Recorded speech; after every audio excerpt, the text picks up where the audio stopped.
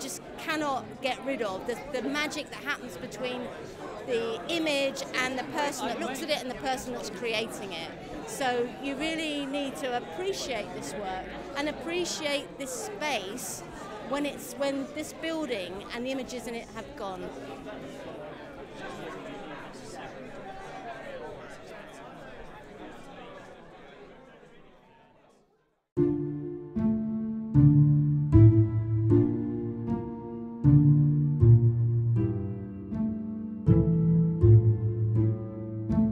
My name's Pete Codling. I'm artist in residence in the Space Gallery at the moment. I've been here since the middle of June. I'll be here until the middle of November, working on a giant charcoal epitaph to the building before it gets demolished and replaced with the new building. I think if you can make art which affects somebody else, by the time you've made the art, conceived and made the art, it has already affected you.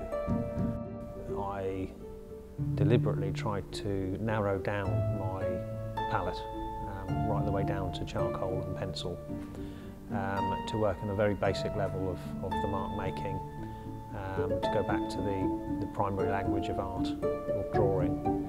The wonderful thing about the last 6 months has been the opportunity to meditate quite deeply on the process of drawing, the act of drawing, and to create something that didn't have a brief to start with. And the more I look at it, the more I'm seeing things in it as well, because I sat in the talk yesterday and I was down that end of the room. So I'm now concentrating on the back of it because I missed so much, and there's still things I'm seeing now that really I think you need to spend about a week here actually having a proper look at the whole room, because it is so incredible. I'm hoping that you've maybe in some way related to some of the stuff that's on the wall.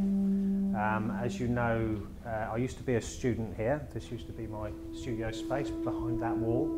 I had my own little stage area where I was first sort of turned on, if you like, by drawing with charcoal and the sort of liberation of getting out of the sketchbook and sort of physically drawing with your hands, with your body, reaching out and being at one almost with material, just sort of felt very comfortable.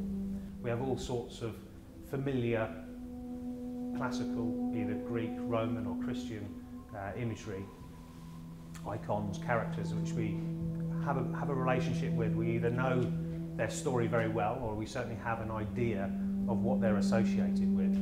So when you're looking around, you will find familiar creatures, familiar references. Some of them may be obvious in what I'm trying to say. Some of them may be less so. There are references to technology, for example, hidden within here. There are references to humanity, to romance, to love, to destruction, to war, to the whole gamut of the human sort of condition, if you like. I'm not trying to give any sort of answers, but I think the work art should always provide at least some questions, at least some kind of distraction. And if we are to sort of compete with the everyday clutter around us, then I think that we do need to make that effort to make something special.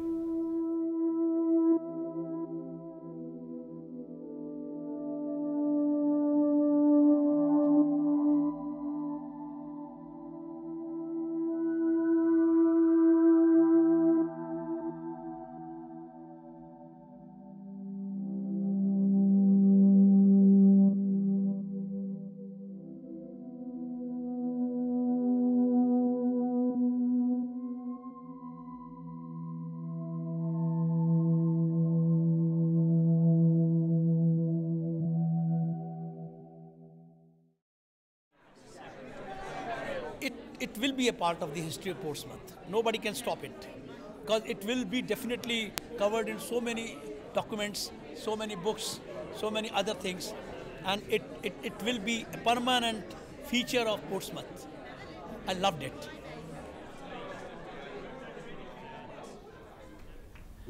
I started, I guess, as an artist in my sense of declaration that I am an artist upon graduation. I think you make a decision as to what your vocation is and where you're going to go in life and where you're going to spend your energies, your creative energies.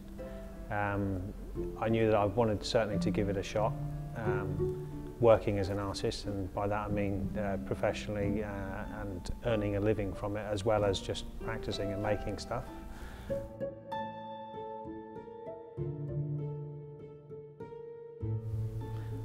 I think for me, the whole act of public art isn't just the product. It's about everything that goes behind it. It's about convincing the local communities, the commissioning body, the local politicians, that actually, you can be brave and do something different. You can have something outside of the box. You tend to need to have your favourite one as the one you're working on the day. You need to try and believe in the one that you're doing the most. Otherwise, you're either not going to do another one, or you're going to deny everything that you've done before. And I think you have to try and approach the things that you're producing with a sense of belief in what you're doing. You ought to believe in it, because there will be those dark years, because it's not all about the fun of creativity. There's bureaucracy, there's politics, there's personalities, there's emotions, there's practical issues, there's time constraints, there's all sorts of things to try and spoil the idea that this is your favourite piece ever. But you need to hold on to the joy that you can have looking back on things that might not be immediately apparent.